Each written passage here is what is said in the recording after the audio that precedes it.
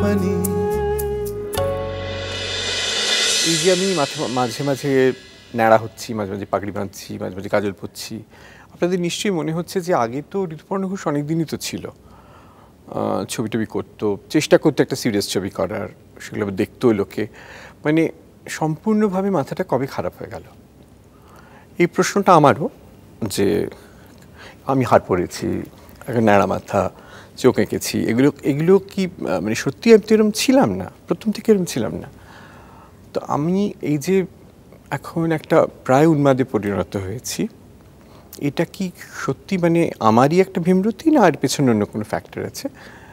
এর পেছনে প্রধান যে ফ্যাক্টরটা আমার আছে বলে আমি আইডেন্টিফাই করেছি, তার নাম রাইমা সেন। আমি জানতাম তুই এটা বলবে। তুই জানতিস আমি এটা বলবো, আর তুই জানতিস আমি এটা বলবো? আমি জানতাম। আমি বলতে শুরু করার পর আমি অ্যাডমিট করব যে তুই অ্যাডমিট করবি যে তুই মানে আমি আচ্ছা কে বেশি পাগল, তুই না আমি? আমি তোমাকে এত ভালো করে আন্ডারস্ট্যান্ড করি, তো আমি মেবি তুমিও আমার মতনই পাগল। তুই আর বুড়ির মধ্যে রিয়া, তুই তোর মধ্যে কে বেশি পাগল? তুমি ভাববে আমি, অফ কোর্স, কিন্তু আমি বলবো রিয়া। রিয়া পাগল না। আমি না, আমি তোমাকে পাগল করে দিই। না, অন্য কাউকে এত পাগল করি না। আমাকে পাগল করিস না তুই, ইনফ্যাক্ট আমি তো আমার একটু পাগল লাগে না, কিন্তু আমি পাগল হয়েছি তোর জন্য, তুই পাগল করিস না। নর্মালি তোকে সবাই রাইমা বলে ডাকে। হ্যাঁ, থ্যাংক গড এখন পর্যন্ত। কলকাতাতেও? হ্যাঁ। আচ্ছা, বাবুদা, অঞ্জন, সবাই। আচ্ছা, তুই সেন্টটা ইউজ করিস কেন? মানে জাস্ট অ্যাক্ট্রেস লিনিয়েজটার জন্য?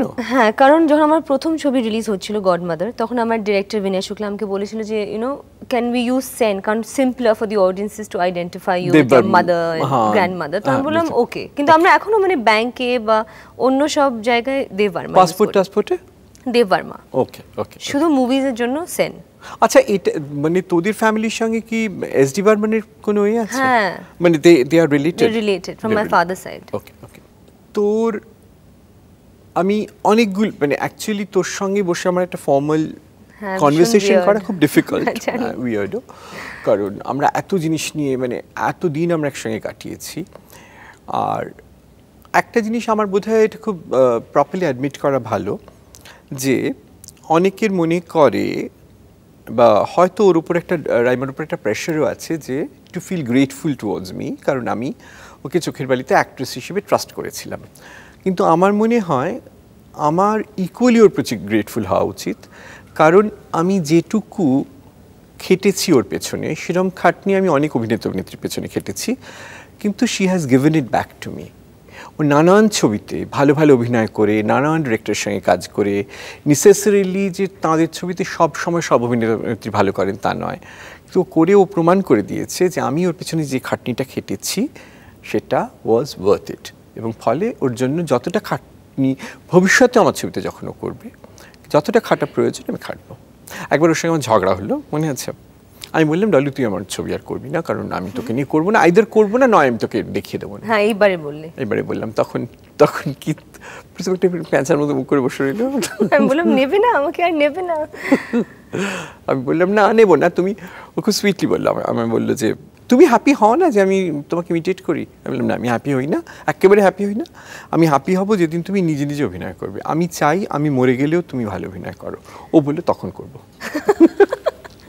কিন্তু দেখো, এমনিতে অন্যদের ছবিতে নিজে নিজে অভিনয় করতে হয়, তো আমি ভাবি তোমার ছবিতে বেস্ট হয় যদি if I imitate you, because you know the character so well, and every time I imitate you in your films I come out the best.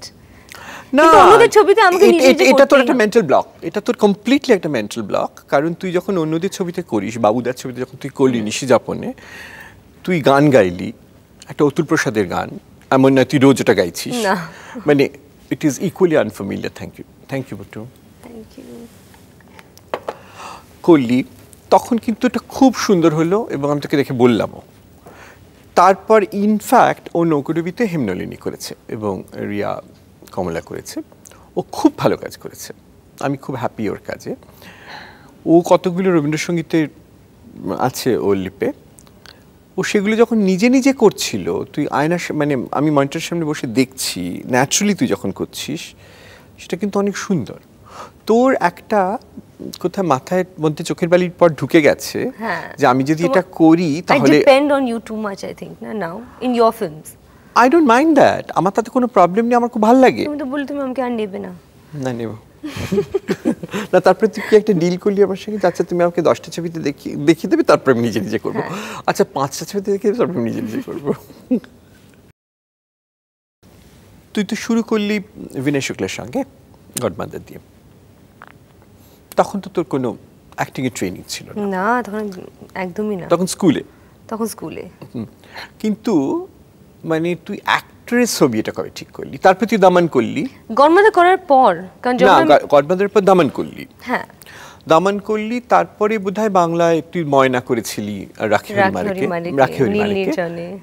ও নীল নির্জনে, তারপর চোখের বালি। তারপর চোখের বালি, রাইট। নীল নির্জনে, তারপর চোখের বালি। তুই এই সিরিয়াস ছবির ফোকাসটা কোত্থেকে পেলি? চোখের বালি না ঠিক আছে, চোখের বালিতে তুই একটা পুরো ফুল ফ্লেজড রোল করলি, মানে কেন, ওয়াই চোখের বালি and why not Daman? Why not godmother and Daman? Because গডমাদারে আমি ভীষণ ছোট ছিলাম, ভীষণ নার্ভাস ছিলাম, and I didn't actually godmother করার পর, দেখার পর ছবিটা আমি ভাবলাম যে maybe I shouldn't be an actress, কারণ I am so conscious and nervous, you know. তুই আর পরে দেখেছিস ছবিটা? না, পরে দেখিস না? আমি ভাবলাম যে maybe I shouldn't be an actress. তখন আমি I was in two minds that maybe I made the wrong decision. কিন্তু তারপর দামান automatically happened to me, so before thinking আমি মানে অ্যাকসেপ্ট করে নিলাম।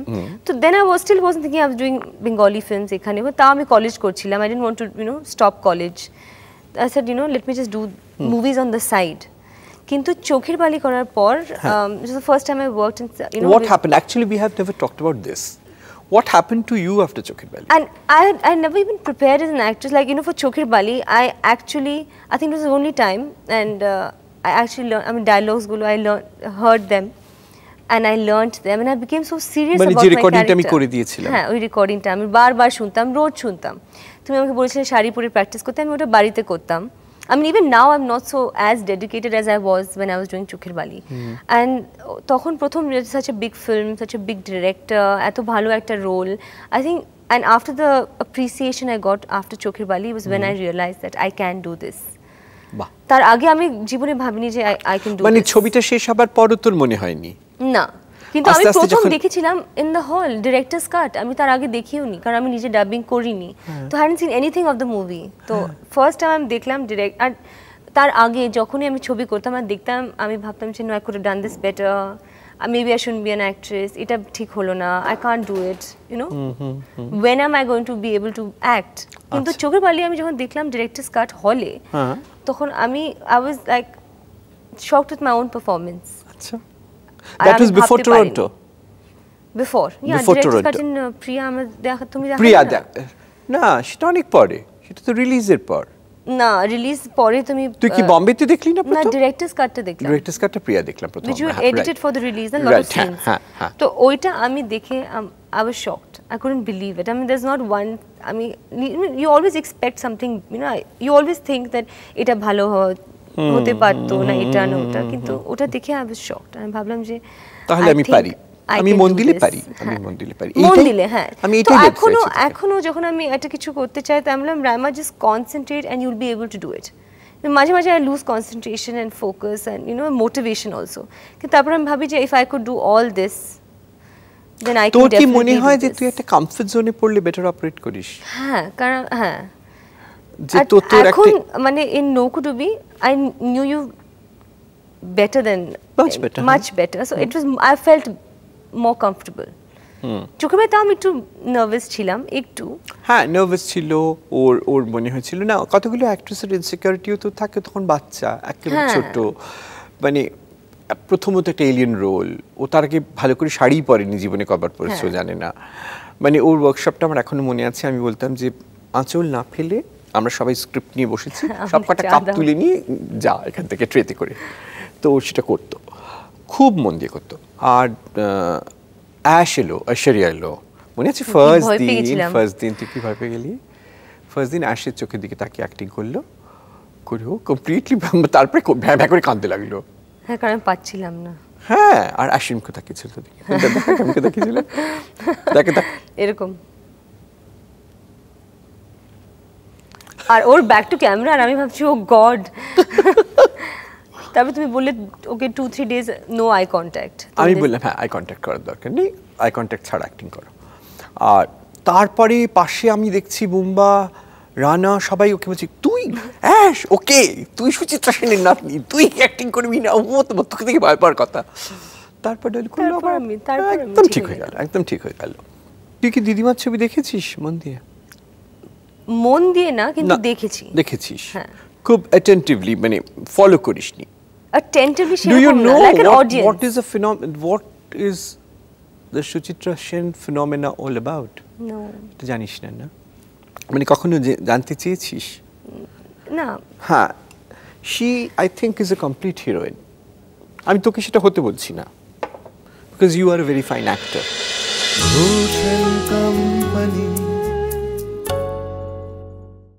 স্টার জলসার প্রিয় শো দেখার জন্য সাবস্ক্রাইব করুন আমাদের ইউটিউব চ্যানেলে এবং আপডেটেড থাকার জন্য প্রেস করুন বেল আইকন।